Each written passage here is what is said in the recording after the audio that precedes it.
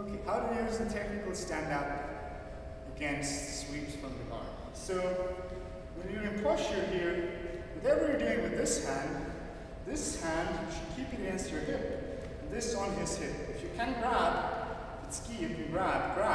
If not, just keep your hand here. Okay. Now, if it just so happens that he sweeps me, okay, I'm going to fall, and I'm going to fall on my elbow, and I'm already going to be on one side, okay? Now this hand, I'm not going to put him on his chest, so he could just step over and armbar me. I'm going to keep it on his hip and straighten it out as a frame. Okay, it's completely, the elbow, not like this, the elbow is completely locked out. And now when I'm up on my hand, he's going to try to come on top, and I'm going to do a sweep stand-up on this side. Okay, try. Okay.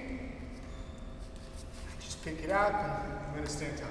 This frame keeps him away while I can do a sweep stand-up. Okay, let's do it. Let's do another one. Okay, if he does the back sweep, deals the same. He back sweeps, I fall on one side, the frame stays here.